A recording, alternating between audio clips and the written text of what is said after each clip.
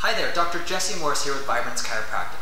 In my last couple of videos, I talked a lot about stress to help you have a better understanding of what stress is so you're more empowered to protect yourself from it. Starting today, I'm going to be releasing a series of videos on simple tips and strategies to help you reduce stress and increase your brain's power to heal.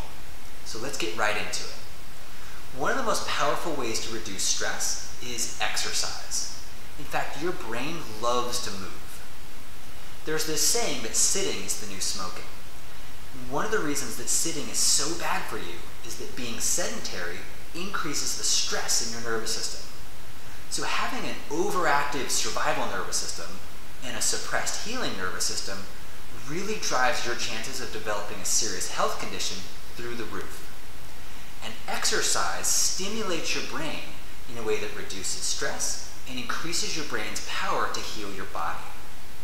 So obviously, there are all kinds of different ways to exercise. And today I want to talk about just one: walking. Simply walking is one of the best exercises to reduce stress and improve your brain function.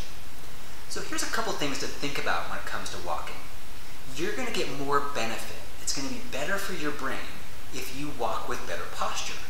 So having your chest open and your head over your shoulders is going to be way more beneficial than walking slumped over looking at a phone. Another thing to think about is having your hands free so you can really let your arms swing while you walk. Remember, your brain loves to move. So if you don't do much walking now, I'm going to encourage you to develop some habits where you walk more.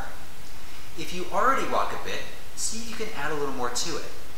And if you work in a job that has you sitting for longer periods of time, I'm going to strongly encourage you to break up some of those longer periods of sitting with a short walk. See if you can get up for a short walk every hour or so, if not a little bit more. Thanks for walking. Thanks for watching. Get out there and take a walk, and I'll see you next time.